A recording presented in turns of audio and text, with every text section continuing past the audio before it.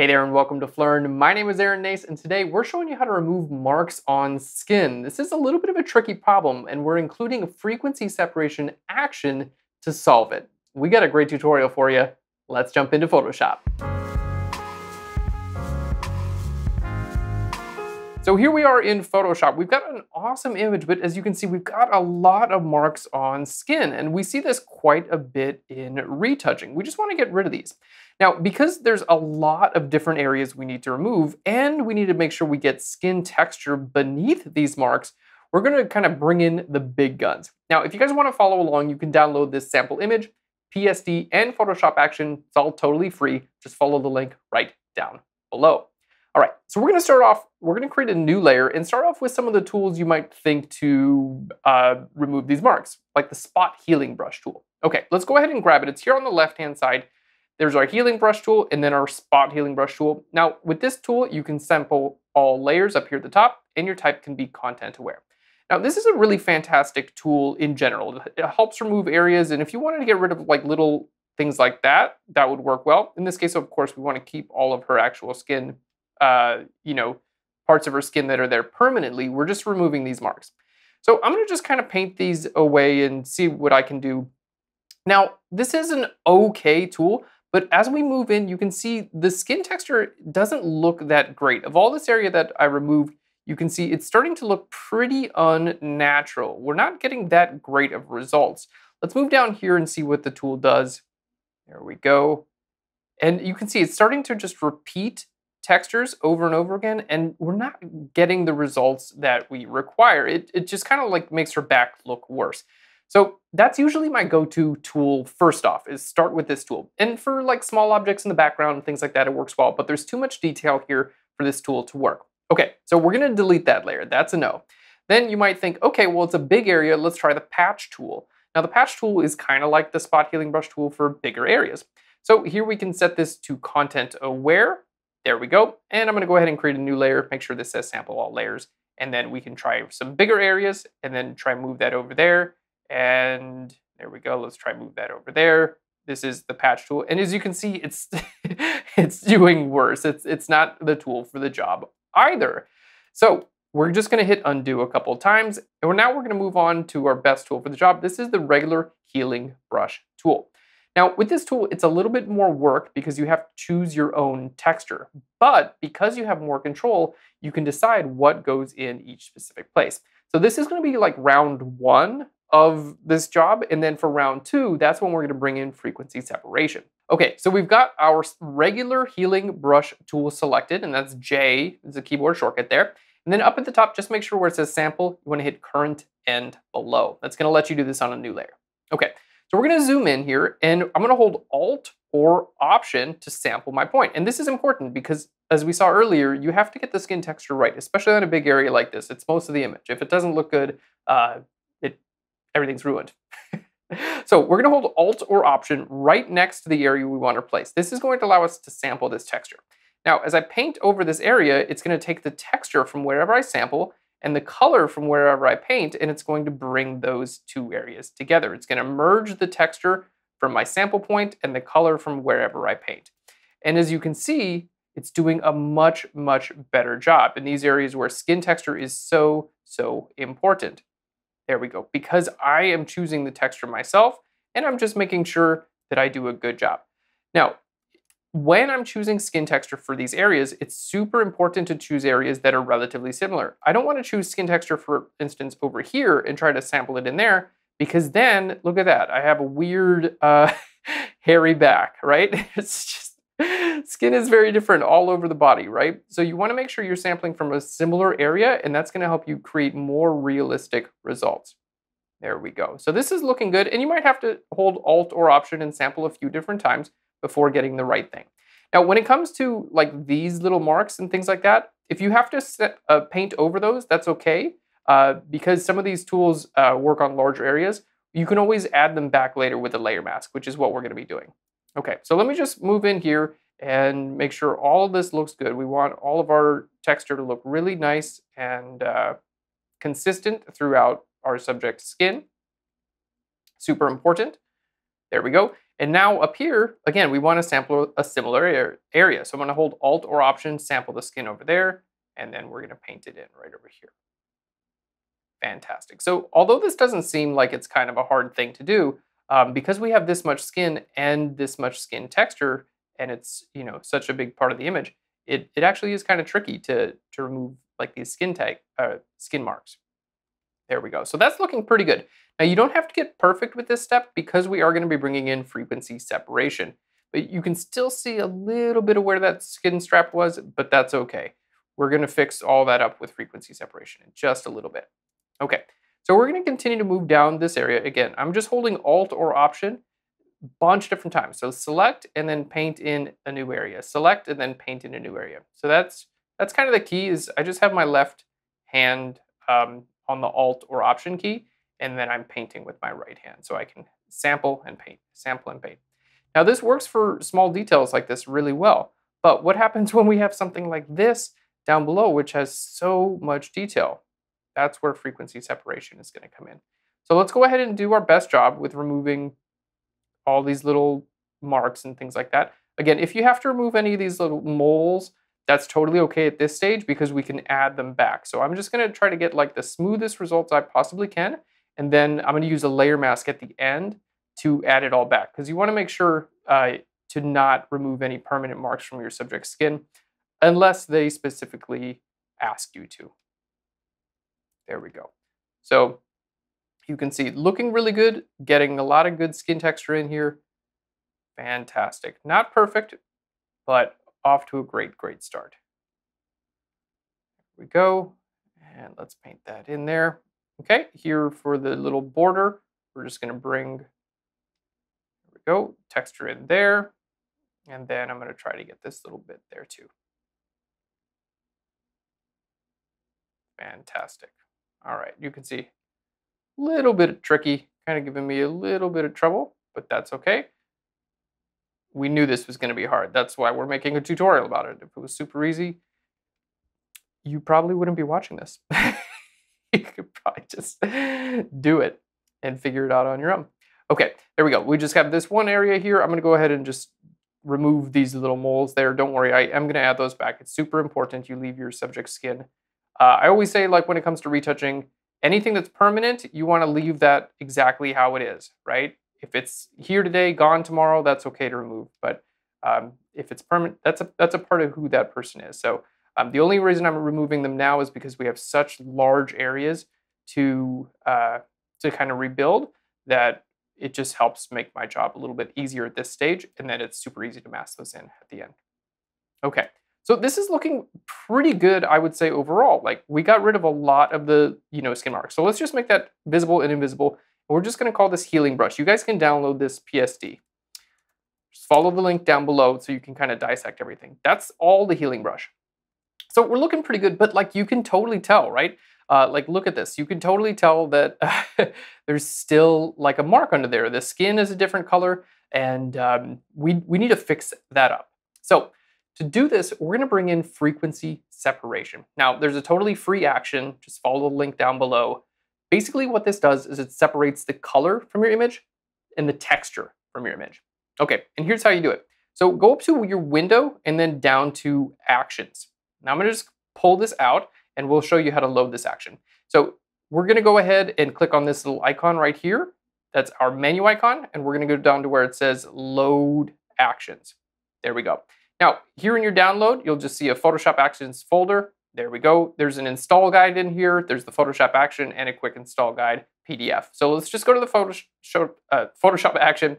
Just click on this frequency separation.atn and hit open. There we go. That's going to load that right into Photoshop. So here you can see there's an 8-bit and a 16-bit.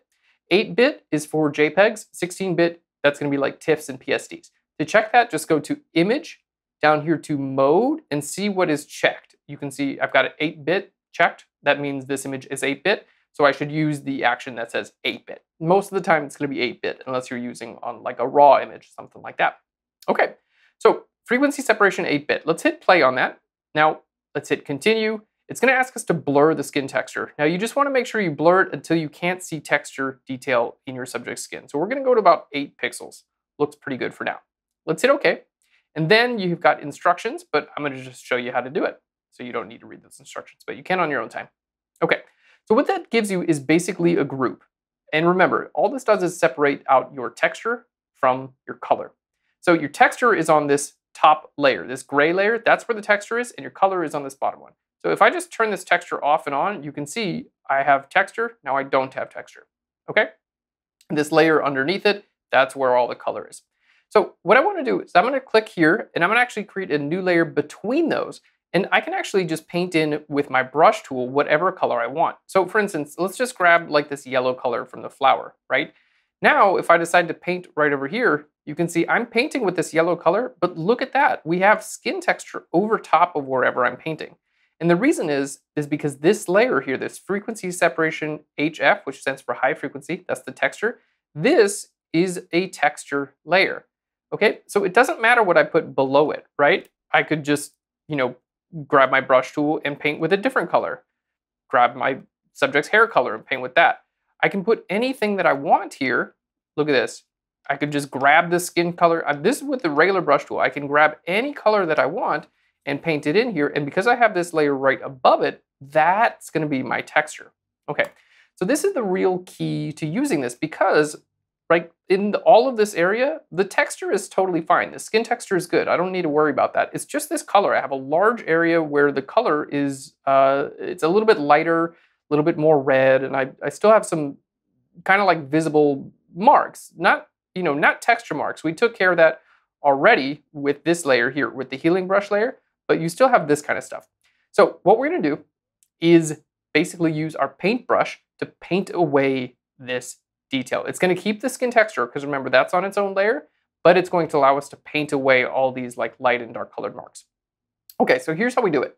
We just click on our low frequency layer and click on a new layer. So you just want a layer in between these. Okay, I'll just double click and call it paint skin. There we go. So when you download this, you can kind of see what we're doing here. So B for the brush tool, and then you want to hold Alt or Option, and that's going to allow you to sample colors. You can see Alt or Option. I can sample dark skin, light skin, and I can just paint wherever I want. But it's important, like I should paint dark skin where it's dark and light skin where it's light, right? We don't want to do a weird thing and make someone look totally, you can, as you can imagine, make someone look super weird. So we want to go nice and subtle, and for that I recommend using a low flow. So up here at the top, you have your flow of your brush. This just allows you to create a build-up effect. So if you're using like a pressure-sensitive tablet, you can use a flow of maybe 20%. If you're using a mouse or a trackpad, I recommend using a flow of like 5%. Okay, you want a slow build-up effect. All right, so I'm going to bring my flow down to about 10% right now. And now here's the key. We're going to hold Alt or Option and sample these colors, right? Like this is a light color that runs in between there, right? And I want it to look more like the color above. So I'm going to hold Alt or Option, sample the color right above it. There we go, and then start painting right below it. Okay, so let's just turn that off and on to see what we're doing. Sample right above it, hold Alt or Option, and then paint right in there. Okay, don't worry about the skin texture because that's handled on this other layer. Okay, so sample right next to it, the color that you want, and simply paint it in. Now this is like a tool of retouching professionals all around the world. This is one of the most frequently used, very, very important skin retouching tools because it is so powerful. Literally allows you to paint the color of skin that you want. There we go. And have texture on a different layer. There we go. Now it does take, a little bit of an artistic eye and take your time. But if you mess up, you can turn this layer off and on and start over again. There's no way to permanently mess anything up. So Alt or Option here, sample that darker color, and we're just going to paint this in. Right? I'm just using the brush tool, large soft edge brush with a low flow. It's going to help me create this like build-up effect. I'm going to do the same thing up here. We're just going to smooth out this color underneath the texture because we don't want it to look like there was ever any marks there, right? So we need to reduce all signs of there being possible marks there to begin with. There we go. And you want to kind of be zoomed out. Like notice I'm not super zoomed in for this. You want to be zoomed out so you can see the image kind of like as a whole. You don't want to be caught up, trying to focus in on all the tiny little details. Just keep in mind like where the skin gets lighter and where it gets darker. There we go. Take care of this area too. Fantastic. And this is looking really, really good. Let's go ahead and zoom up there. Just make sure. There we go. So let's turn this off and on. Even look up here where it wasn't that bad. Notice how it's a little bit blotchy before, and here in the after, we smoothed all that out, okay? All of that looks really, really nice and smooth. And you can use this exact same frequency separation action to do high-end skin retouching on your subject too. So it's not just for removing marks and blemishes. You can do it for skin smoothing and all kinds of really beautiful skin retouching. There we go. Fantastic. We even have a pro tutorial on PHLEARN.com that's specific to frequency separation, and I'll link to that down below if you want to learn much more about frequency separation. All right, so let's just turn that off and on. Look at that. I mean, really, really good results. I just want to make sure we zoom out and see like, okay, how does this look? You don't want to be super zoomed in. Again, you want to make sure you zoom out and see how it looks. And I think we're looking great. I really do. I think it looks nice and natural, and I can't really tell. Let's take a look at the before and after. Let's zoom in there. Here's our before and our after. Anywhere that's left over. Now, if you do have any texture issues left over, you can actually handle those on the high frequency layer using the clone stamp tool. Just make sure where it says sample, you set this to current layer. That's super important. If it's current and below, it's going to look all messed up and weird. But I can just clone stamp any texture issues that I have away. There we go. And kind of fix it up in my very last step. And as you can see, I have all my texture intact. So skin texture looks great, and I was able to paint those colors in between those. Fantastic. So let's go ahead and group those together. Let's just show you the before and after. Here we go, before and after. We've got one more final step to do, and we talked about this earlier. It's that making sure we have all of our moles or skin tags or things like that that are permanent. We want those to be just as visible as they were before. So just put a layer mask on that and hit B for your brush tool and then paint black over these areas. And that'll make sure to just hide this effect over top of everything. We want to make sure that, any permanent marks that your subject has, you want to make sure that those remain, right? So I removed a couple of those in the process. All right. So I want to just make sure to paint those back. And believe it or not, this is a good way to do this because it allows me to create clean areas of skin underneath these moles and just paint them back. There we go. Again, anything that is going to be like temporary, you can remove with your subject's permission. Anything that's permanent, you should leave in, unless your subject specifically asks you to remove something. All right, there we go. Just making sure I did actually bring back all those marks and everything looks good. Yeah, we are fantastic. So there's our before and our after. Look at that, professional results. Man, I'm super happy with that. I hope you are too. Very well done. Alrighty, now click on the link below. You guys can download this free Photoshop action. It works for so many different types of retouching. It's totally awesome. Thanks so much for watching. As always, a free way to support the channel is to leave us a like and let me know in a comment right down below what you'd like to see from PHLEARN. Hit that subscribe button. We'll send you more free Photoshop tutorials. Thanks again. I'll PHLEARN you later. Bye, everyone.